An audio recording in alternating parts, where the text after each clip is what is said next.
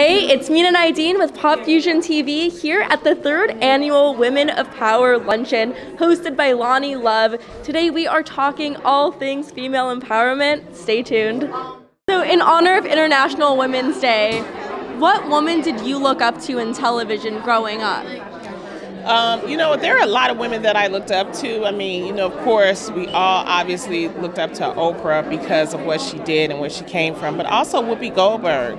When I was, I'm a comedian, I looked up to her so much, and to be able to see them and meet them and see that they're the fabulous women that I grew up watching, it's always nice.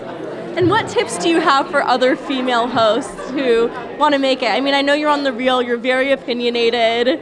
What does it take to be a great host? I think to be a great host, you need to care about what you're talking about, and you have to understand what you're talking about, and you have to be strong and thick-skinned. So be fearless and just know and care about whatever it is that you're trying to talk about, and you'll be okay. And last question, you started out as an electrical engineer, am I right? Yeah. So that's a very different course from being a host, from being on television, from doing everything else that you did following that. What led you to the path that you're on now? Well, actually, engineering is just like stand-up in a way because it's problem solving. When you write a joke, you're actually problem solving.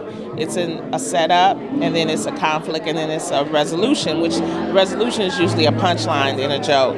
So I kind of, it's not a big difference from being an engineer to being an entertainer.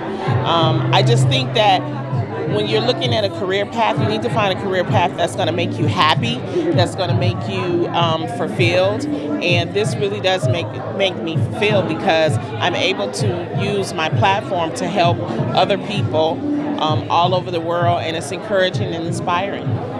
Thank you so much, Loni, and good luck today hosting. Thank you.